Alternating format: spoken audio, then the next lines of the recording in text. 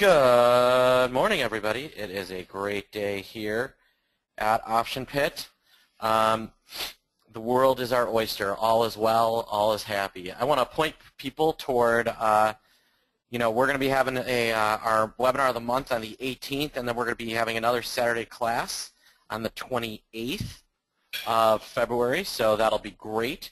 So everybody keep an eye on events for that. I should have that up here in the next day or so.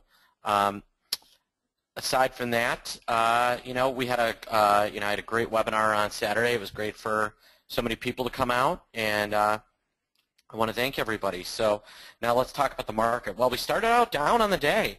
Things were looking ugly. Everyone was worried about the Greek exit and volatility in Ukraine, and now look at what's going on. We're back down to flat. Vol's still up nicely, but we're back down to flat. Why? Well, the Europeans in their ever brilliant foreign policy approaches are potentially about to appease the Russians on the Ukraine. So we'll see how that works out.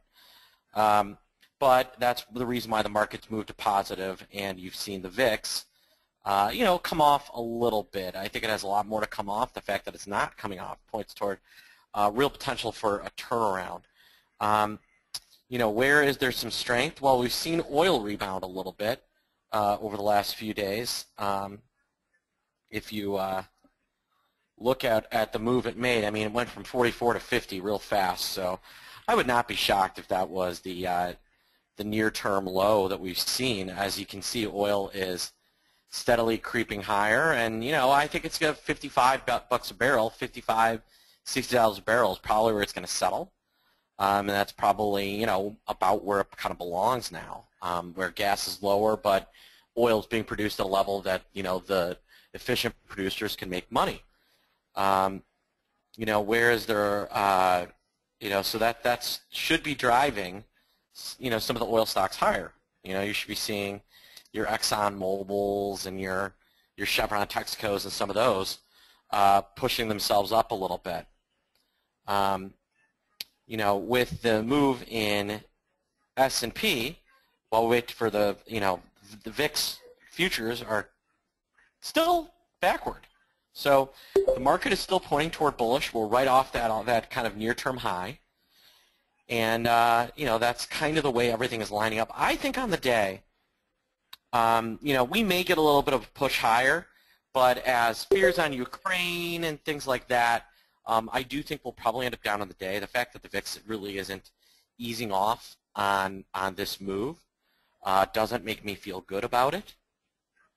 So, like, if I pull up a chart of S&P, all right, and then we add the volatility. Come on.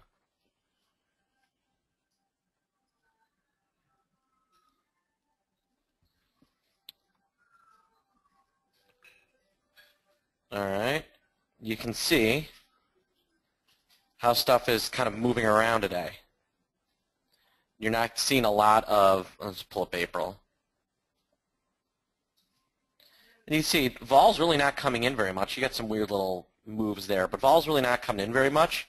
So to me, that's a sign that there's still some real potential for things to get less attractive than they currently are. All right, folks. On that note, I will hope everybody has a great day, and I'll be back a little bit later. Talk to you soon.